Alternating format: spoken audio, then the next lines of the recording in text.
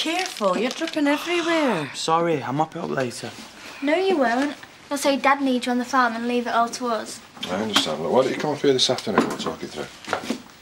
Okay, fine. See you then. Who was that? It's Andy Sugden. He's got a few doubts about working up here, but I think I can put his mind at rest. Oh, maybe you could do that for me first. What do you mean? I'm still not sure offering him a job was such a good idea. Oh, come on, Adam, back me up. We need the help, don't we? Yeah, definitely. Not what you said yesterday. Just sucking up to Dad, as usual. Look, there's loads of repairs that need doing round here. The place has been going downhill for a while. Yeah, and Andy's the one that let it get that way. Whatever. I better start looking for them sheep again. No way I'm cleaning up your mess. I'm off to do my jobs. Well, you got to tidy up. I've got to tidy up now. I better make a start myself. I'd rather we sort this out first. I don't know why you're making such a big deal out of it. Working up here could help his recovery. But I can't help feeling uncomfortable about him being around the kids. Look, he's not dangerous or anything, is he? Oh, come on. You must admit he was acting a bit strange when we first met him. Diane says he's on the mend now, and farming's what he knows.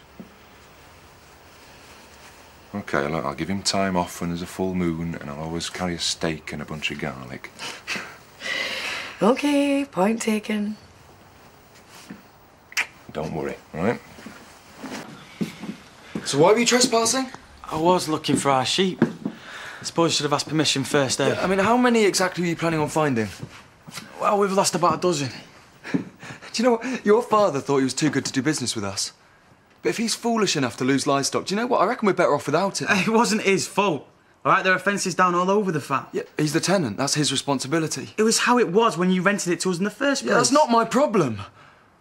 Yeah, well, we sort of guessed that. Look, do I have your permission to carry on looking for our sheep or not?